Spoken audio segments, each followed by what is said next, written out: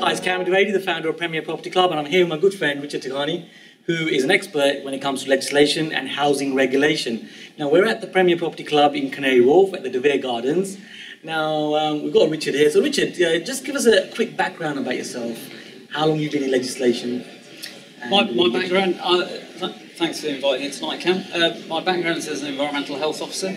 I've been qualified as such and got over 20 years experience working in local government, working across the country, from the Midlands down to the southwest, and for the last 10 years or so in London. But now operate as an independent environmental health officer, working with landlords, letting agents and others to understand housing regulation. Okay, well, we're very honoured to actually have you here at Premier Property Club in Canary Wharf, and looking forward to your keynote which you're going to be delivering in 10 minutes or so after we've done this video.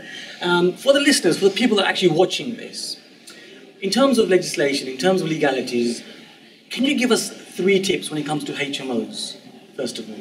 3 key tips where you believe that investors can really assess the legislation and really help themselves to actually make sure that they've got a great business going.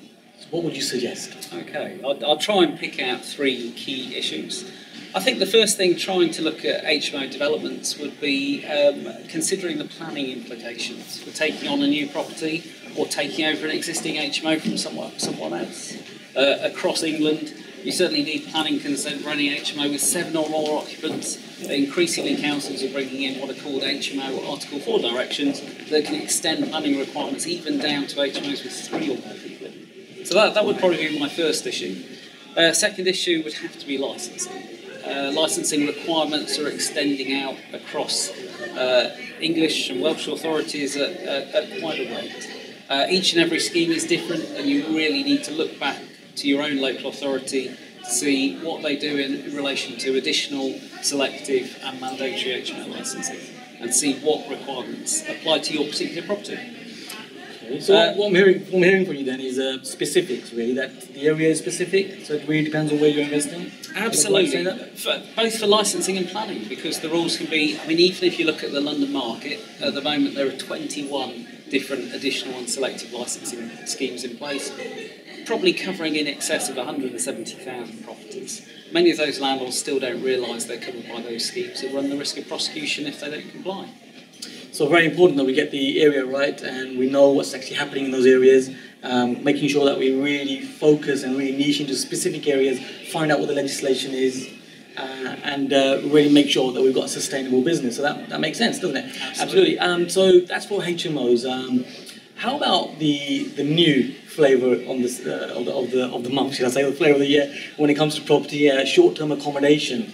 Any pointers that you've got for people that are looking to get into short-term accommodation, which can be a great investment strategy where you're accelerating your investment, you're actually accelerating your return on investment.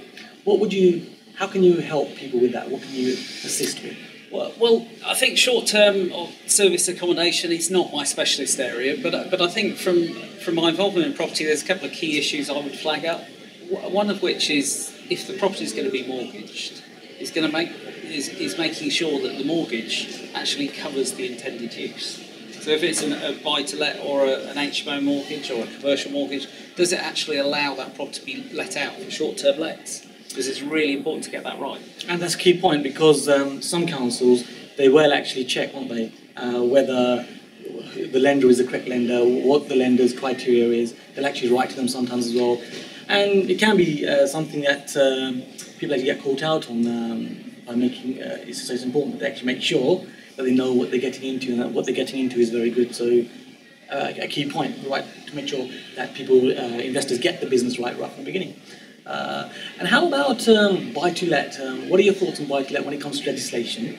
How are you finding that? Are you finding that there's more legislation, less legislation? What have you found has been happening over the last year or so?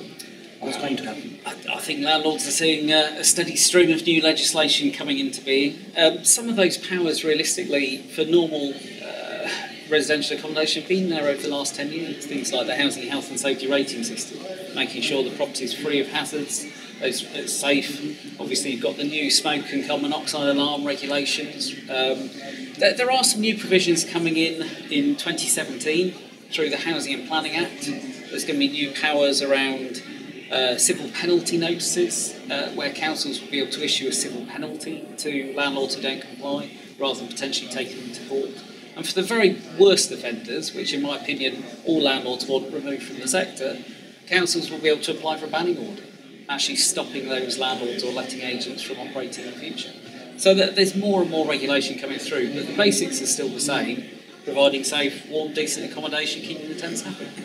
So it seems like councils are becoming even more strict with their criteria, and they really seem to be policing landlords better, more so. And rightly so, because there's so many people out there, isn't there, where they're misinformed, they don't really have the information, the correct information.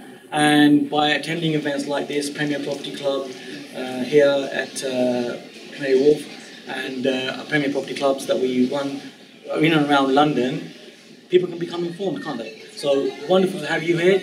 Now, our next event, for those of you who are wondering when our next event is actually September the 27th at Premier Property Club in Canary Wharf. So we'll have another key expert, just like Richard, be sharing information, and I will be there myself as well, sharing opinions and ideas on what we're actually doing in investment. So you can actually come along and be more informed. You can network with like-minded individuals. So I look forward to seeing you on the 27th of September at Canary Wharf, Premier Property Club. If you want to come along, the link is just below. Simply just click on that and you can book your ticket. My name's Dovedi. Look forward to speaking with you soon.